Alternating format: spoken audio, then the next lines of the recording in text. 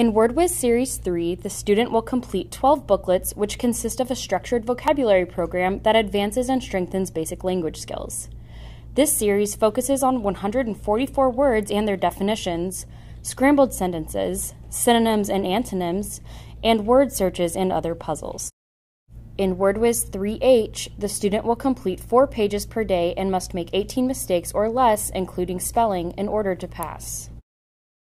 On the first 2 pages of this booklet, you will find a list of this booklet's definitions.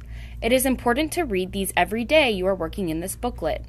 Let's read some together. Aloft, far above ground or high up. Part of speech is adverb, since aloft can modify a verb, an adjective, or another adverb. Some words will have 2 different definitions and 2 different parts of speech, like this one. Coast. The first definition of coast is land along the sea. The part of speech is noun, since this definition makes coast a person, place, or thing. The second definition is to keep on moving after the driving power is cut off. Part of speech is verb, since this definition makes coast an action word. Curious. Wanting very much to learn or know. Part of speech is adjective, since curious is a describing word. On this first exercise, the student will write the letter of the word that matches the given definition. First, read the definition. A scientist who practices the science that studies the motion, size, and makeup of the stars, planets, comets, and other things found in space. Our answer choices are fatal, current, badge, and astronomer. Since we know this is the definition for astronomer, we will circle the correct answer and write the letter on the line. On this activity, the student will circle the word in the puzzle. It can be spelled forwards, backwards, upwards, or downwards. Once you find it, cross it out on the bottom. For example, we found the word ache, so we circle the word and cross it out in the word bank. Here, the student will write each word 5 times and then write each definition once. Then, write a sentence using the word and showing its meaning without just restating the definition. An example of a good sentence is, "My dad always loved outer space, so he went to college to become an astronomer." On this exercise, the student will write the correct word for each definition. Cross out words as they are used. Let's do number 1, for example. A flow of water or air in a certain direction. Since we know this is the correct definition for current, we will cross out current and neatly write it on the line. Notice the 2 in parentheses next to the word current. This indicates this word will be used twice. Here, the student will replace the highlighted word or words with a vocabulary word and name the part of speech. Let's do number 1 together. The passengers went into the airplane and waited for the crew to prepare for takeoff. We know the correct word is aboard and that it is an adverb, since aboard modifies the verb went. On this activity, the student will fill in the crossword puzzle by writing the word that matches the numbered definition. Let's do number 5 together as an example.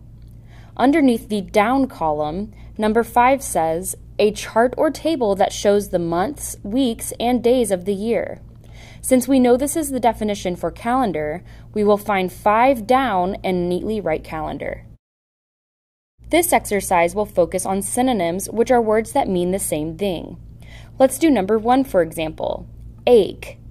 So we find the synonym for ache, which is hurt or pain, and neatly write the letter on the provided space. Next, we will practice antonyms, which are words that have opposite meanings. Let's do number 13, for example. We need to find the matching antonym for hungry. So we think of which word or phrase is the opposite meaning of hungry, which is full or satisfied. So we neatly write the correct letter in the provided space.